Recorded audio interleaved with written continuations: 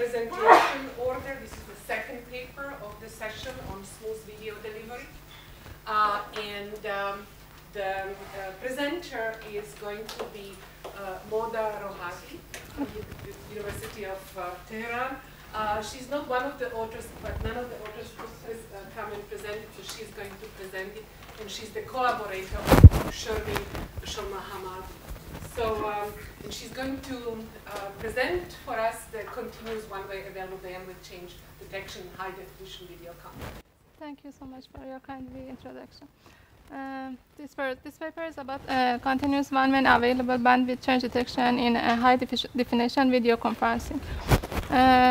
In this presentation, first I introduce the objectives of the papers, and then I review the proposed method, and finally some simulation results are shown.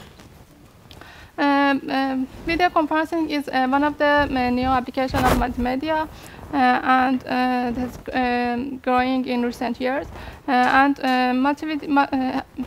Video conferencing is a high bandwidth application, and as the resolution of the videos increase, the total bandwidth and bandwidth requirement will be increased. Most of this, it's very challenging. And furthermore, the quality of experience is one of the key role in video conferencing application, and it is very important in the quality of experience of the user.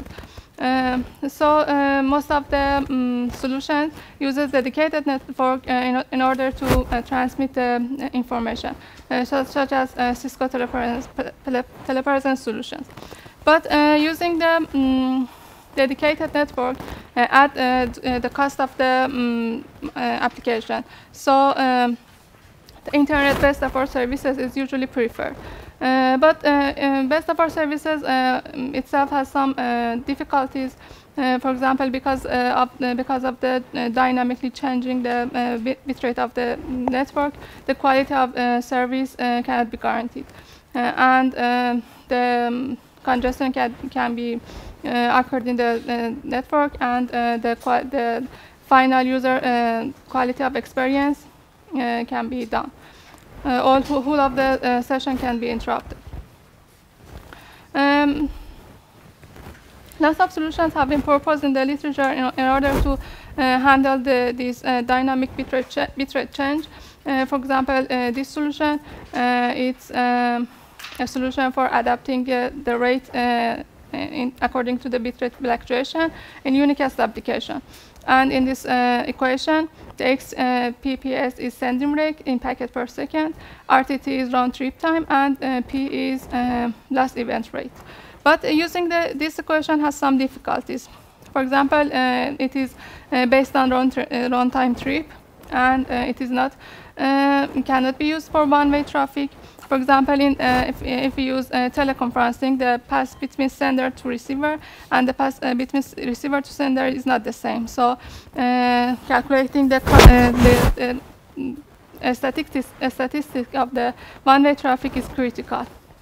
And the next drawback it is too slow, and some second takes to report the error to the sender. And also it needs some control packets, and some control packets should be sent periodically that add the overhead of the network, bandwidth network, and processing power. The proposed method in this paper is based on Bayesian congestion detection, and uses the inter-arrival time of the video packet. It is too fast according to the simulation results, and it can be used in one-way traffic. And since it doesn't need any control packet, it doesn't impose any additional overhead to the network. At the first step of this proposed method, we should gather the information of the network. This information consists of determined arrival time and inter-arrival delay, and also size of the packet. Then the authors define a variable, namely J, and it is defined by di divided by size of packet I. And they observe that J is a random variable. They observe the behavior of the network, and observe that it is a random variable with Pareto distribution, And as you may know, parity distribution has another parameter, rho, which is shape information, and it can be considered by detecting the behavior of the network. And because of the complex behavior of the internet network connection, rho itself can be considered as a random variable. And the others observed the behavior of the HD video conferencing application, and they saw that the expectation value of rho can estimate the bitrate fluctuation of this application accurately. So they propose that the expectation value of rho is considered as a bitrate estimator for this applications. We can see in this feature in this slide. In this slide, the solid line is the actual video bandwidth, and the dotted line is the value of the ear-rho parameter. And as you can see, when the bitrate of the actual video is decreased, the value of ear-rho is also decreased, and when it is increased, the value is increased, and so on. And this part is zoomed there. And as you can see, we have some bitrate fluctuations, but the bitrate totally is decreasing. And the value of ear-rho shows this decrement in bitrate, and without affecting but by the bitrate fluctuations. So this variable can estimate the fluctuation of the bitrate accurately. In order to evaluate the purpose method, they set up a simulation using NS2 and some SD, standard definition, and some high definition videos have been used. The simulation setup is something like that. The S1 is encoder and S4 is decoder, and S2 and S3 is used in order to generate some additional traffic other than the video. The encoder bitrate is fixed, and at the initial time it's equal to the initial value, and at second 2 of the video, or at frame 62 it changes to the secondary value for both HD and SD sequences. And here is the results for HD videos with 1 second RTCP interval.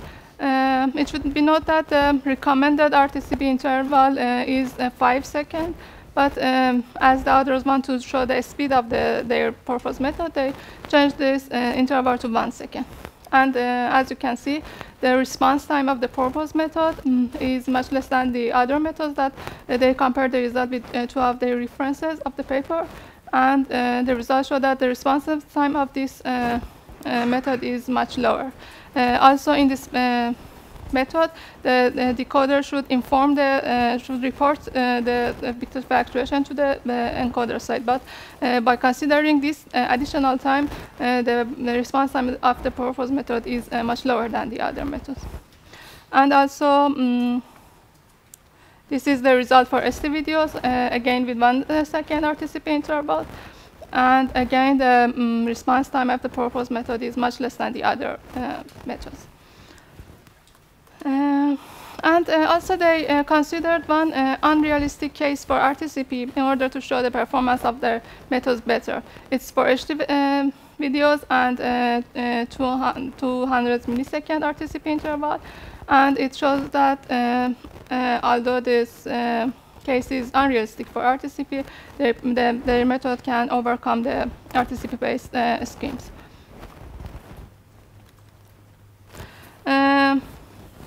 In conclusion, we can say that the purpose method is one-way congestion detection algorithm, and it is very fast according to the simulation result. It is receiver-based, and it is not based on RTT. And since they don't need any additional control packet, it doesn't add any overhead to the network. And simulation result shows that it is much faster than RTC-based methods. And finally, thanks for your attention.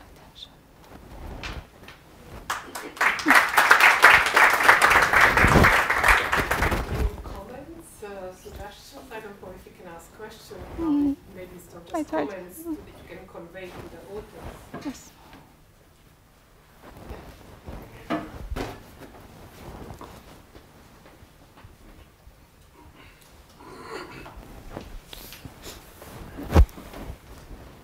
So is there actually any congestion control taking place? Because in the end, the receiver needs to tell the sender that it detected congestion and it should change the rate. Yes. Do you actually do that, or? Yes, but it's not done periodically. Only when the bitrate is changed, they send one packet to inform the encoder. The other methods do this periodically. Okay? So the overhead of this method is much lower than that. But it should report the encoder. Okay. Any other questions? Yeah, I'll phrase it as a question. You are assuming that you have rather fine-grained control over the used video bandwidth. Because you are reacting that fast. And I sort of wonder how practical that is. I mean, if you want to cut down your video bandwidth by a factor of 2 or 3, well, you just slice the picture in half or whatever. But to cut it down from 2 megabit to 1.8 megabit, it's if you take all these little steps, I wonder if you're not going to influence the quality of experience. Actually, if you're not going to make the quality of experience actually much worse, because the picture keeps changing every time, and the user has to mentally adapt to the new picture quality, and then by the time they've adapted, it's going to get better again. And so I'm sort of wondering, but I think you only did simulations? What? Have you only done simulations, or have you done user tests as well? I don't know, because I'm not the detail, but I studied. It's sort of, I sort of wonder whether it will actually increase the quality of experience when you test it on users. Okay, I can. Any other comment to the authors? Okay, all right. One question or comment I would have is when you do the detection of the congestion, if the codecs are also part of the overall equation to react to the congestion, right? Or to the problems, right? It wasn't sort of clear if this is currently only a transport problem that they try to address, or if they also have like a joint source and channel coding where also the source code and decoders would recommend, because they actually argue that they do it at the receiver side. So if I detect congestion, can then the decoder do something in order to maybe selectively sort of remove data and then maybe help the quality of experience? So the connection to the coding might be an interesting problem here as well, to actually address some of the quality of experience issues. Yeah. All right, very good.